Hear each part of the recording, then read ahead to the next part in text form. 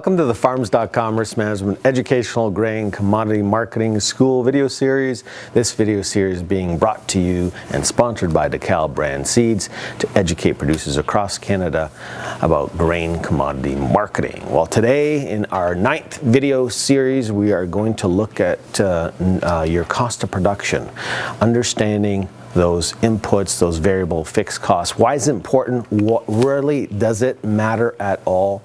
Should we spend some time on it? And I think we should, and let's go through it. So budgets on a per acre cost basis are a powerful tool for assisting farm management. A listing of inputs and prices helps estimate how much operating capital is needed for production. An estimate of the per bushel cost of production is useful in making effective marketing decisions as well.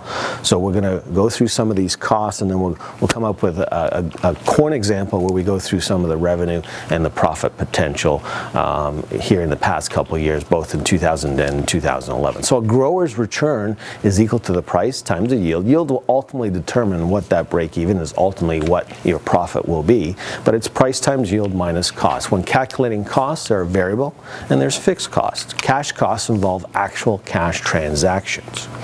Non-cash costs include expense items such as depreciation, which are not associated with an actual cash transaction. Variable costs increase or decrease as use increases or decreases. Fixed costs remain constant as use increases.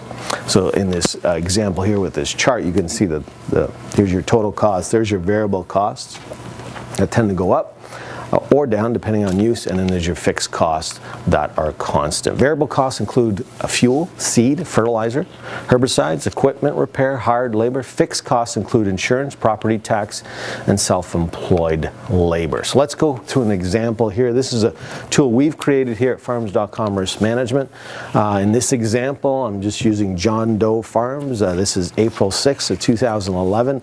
This is a good example of today's corn producer, where in 2011 he has to figure out what that cost of production is, because he's thinking, okay, with prices where they are today in the $6.45, $6.50 per bushel off December, can I actually make money at these prices? Well, historically, you know you can, but let's go through that example. So in this example, I'm using 540 acres is what I'm going to plant. I'm going to assume, we got to assume a yield, so I'm going to assume a yield of 180 per bushel. Now you can use your guaranteed bushel yield, revenue insurance bushel yield, you can use an average, you can use a high yield. A 180 would equate to a pretty high yield in any given year.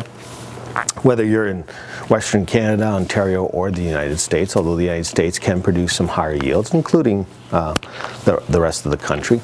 You then have to apply a seed on a per acre basis. What's that seed cost? You're going to apply fertilizer, and then you're also going to apply some crop chemicals. These are your farm direct expenses or variable costs, part of your variable costs. We then have to apply planting, part of your tillage, cultivation per acre, chem app, fertilizer app.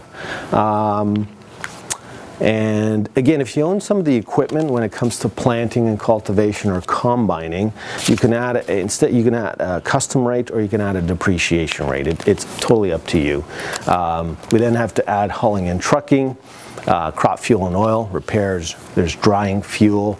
I remember in late 09, we had some really high costs in drying fuel. Then we got our utilities and marketing expense, if there is one, to arrive at total variable costs.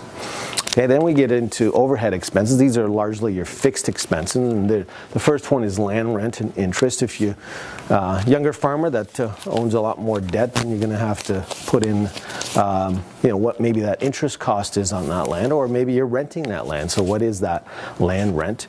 There's maybe a machine lease in there somewhere along the lines if you're maybe leasing the equipment instead of owning it. There's some real estate taxes, hired labor.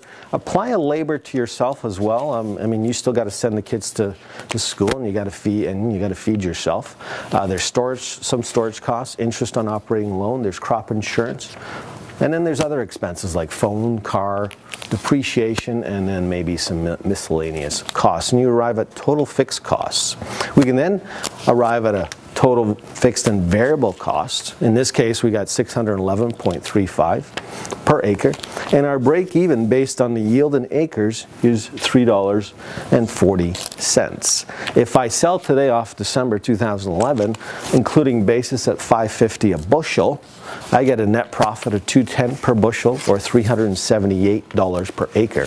In any given year, if I can achieve $100 per acre more profit-wise, that's a very good year. This is an exceptional year. In fact, those producers who still have corn bushels in the bin for 2010 are probably achieving even higher profit per acre numbers because they're selling potentially corn at $7 or better.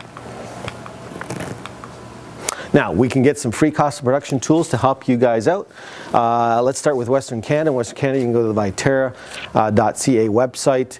We've provided the link here. Just click on that link and away you go. And remember, when you're using these tools or cost of production tools that are available for free on other websites, they provide some averages across the board. Please don't use those averages as your cost of production. Make sure you go through the math and you do your own, because everybody has a different cost of production. In Ontario, you can go to OMAFRA, the Ministry of Agriculture and Food and Rural Affairs.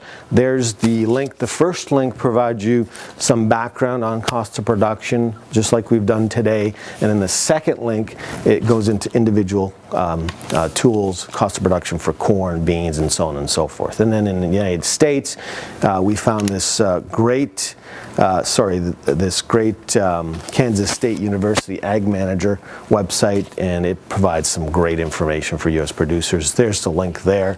When you get a chance, just visit that as well. So in summary, knowing your cost of production, managing your inputs, variable and fixed costs are important.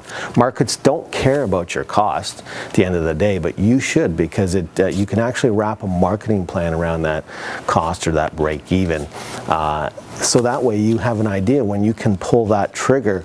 It's essential because it can help you make better and smarter marketing decisions. In our next video series, we're going to look at fixed forward contracts and why they should be part of any marketing plan. Thank you for spending some time with us today, and we hope that we have shed some light and insight into cost of production and how you can use this information to become a more successful marketer. We look forward to seeing you next time. Till then, thanks for watching.